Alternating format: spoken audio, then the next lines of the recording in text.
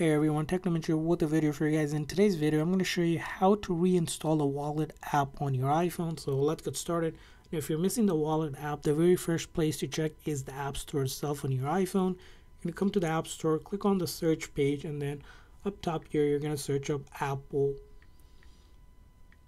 Wallet. So once you search up Apple Wallet, it's going to take you to this very first link. Make sure it's this icon here with at least 1.9 million ratings or more. And in order to reinstall it, just simply click on that eye icon and it will go ahead and reinstall it. Now if it says unable to reinstall, keep on tapping it and then keep on tapping it a few times. Sometimes I noticed in the past you have to click it a few times for that to work. So if it says unable to install, just keep on trying it. You might get this message. I'll show you just in a second, which I had recently when I tried to reinstall it, unable to install. When that happens, just click OK and then keep on clicking on that icon and eventually it'll be able to download it. Now let's say you find out that you're on the App Store itself and instead of that icon for arrow pointing down where it says open here, but you don't see it on your phone.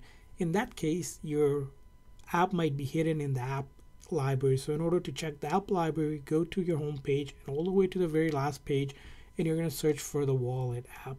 So you search for wallet app and then you press and hold and that will allow you to go ahead and add to the main screen. So any app, you can just go ahead and slide it over by pressing and holding and you'll be able to add the wallet app right there as well.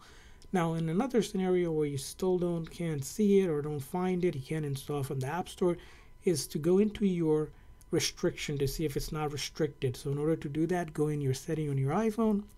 From there on, you're going to go to screen time and then content and privacy restriction. If you have this turned on under allowed apps and features, you want to ensure that the wallet setting is, if it's turned off, turned on. This needs to be enabled. If it's disabled, the wallet app will be hidden and not seen on your iPhone, although it is installed. So these settings should help you reinstall the wallet app on your iPhone. I hope this video was helpful. If so, please consider a like and subscribe button for more tips and tricks for your iPhone and other iOS devices. We'll see you guys next time.